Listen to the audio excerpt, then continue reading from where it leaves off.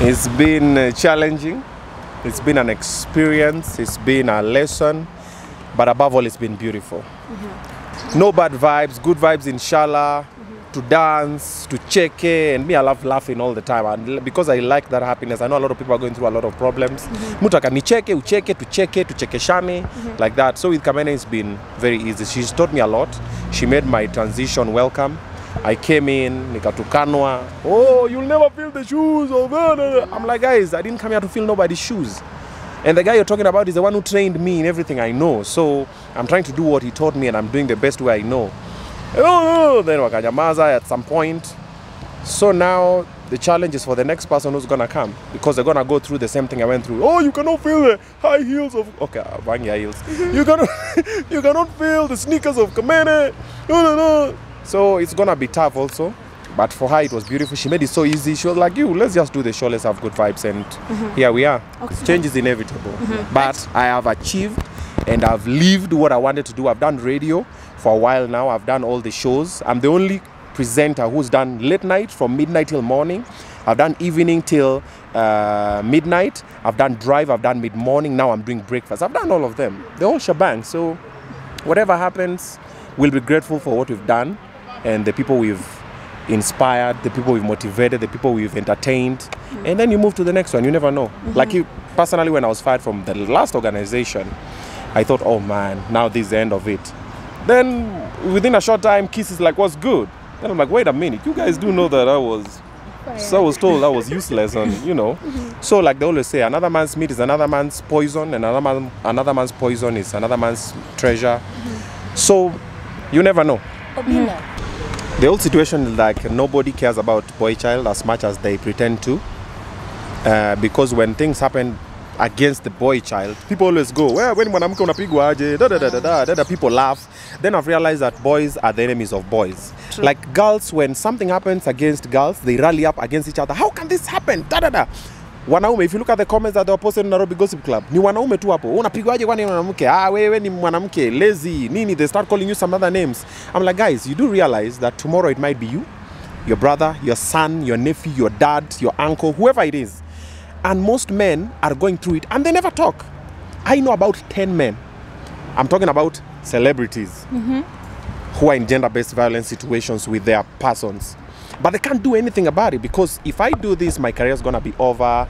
If I talk about it, we are not going to form that partnership that other people idolize on YouTube and everything. So they're like, we're just going to laugh it off. Cameras are rolling. Hey guys, welcome to my channel. Then it's off. People are not talking. But when I posted that thing, even when mine was happening, when my situation was happening with my baby mama, a lot of people came my DM, bro, man, I'm also going through the same thing. Now that's the problem with men. The ones who really support you come in your DM. They support you in private. They're like, bro, mazeshikilia tu. I know CEOs who have been in situations telling me, hey bro, hey, mi baby mamangu anipeleka. Oh bro, mi bibi yangu. Oh da. But they're in private. But ladies are always very vocal. You even see ladies who are respectable in the society vocally talking about it on Twitter, on their Instagram. Now that's a problem. So it's gotten to a point now where it's comfortable for men to do it, and other people come there and say, unapigwa aje na mwanamke. It's common sense. Logically, nearly everybody here, I can beat them black and blue. Everybody who is here, including the men. I'm a trained kickboxer, you see. But I will not do that because it's not the right thing to do. So other people come and say, oh, unapigwa aje na mwanamke, si ungempiga pia. So they are advocating for an eye. And then when they do that, what happens next? The whole world goes blind. So it's good to walk away. Sometimes you can't walk away because of one reason to another. I've been there, other men have been there, other people are still stuck in there. You saw to build a situation. If I didn't talk about it, trust me, I've known this thing for about 2 years now. And I've been in those situations. We've tried to solve these things we've had sit downs with both of them. I'm like, what's happening, man? I have recordings. Because I learned one thing. When you go and meet someone, people always know how to change conversation. They say, this person came and then this person did this.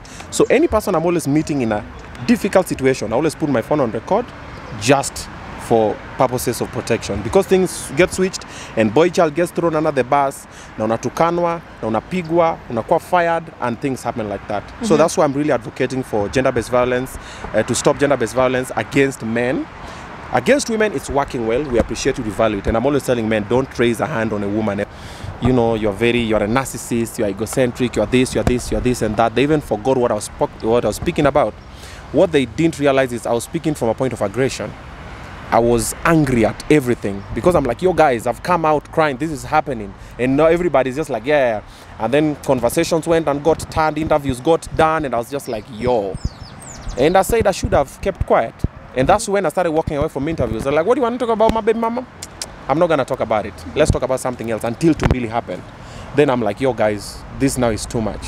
So let's stop it. So I've partnered with change.org. And we've filed a petition.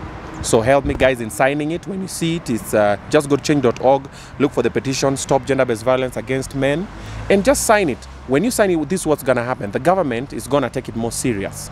And then they're gonna put out safe houses for men. They're gonna put out counseling centers for men. Trust me, our men in this society are broken. Why do you think men drink the way they drink? Why do you think some men have deadbeats and everything? It happens in such ways sometimes. I saw this even with Tumbili. Your baby mama takes away your kid and then tells you, you will not see your child. Where is the child? You have no idea. Where tuma pesa mimi napeleka mtoto shule, tuma pesa mtoto akule. You're like, why am I sending money and I cannot see the child? You're like, I don't care, you send the money. Then you say, cool, I'm not gonna send the money because I cannot see the child until I can see the child. Then what do? They go to you guys. Obinna is deadbeat. What do you guys do? You post it up there. Obinna exposed badly, being a deadbeat. And then what do the fans do? Matusi.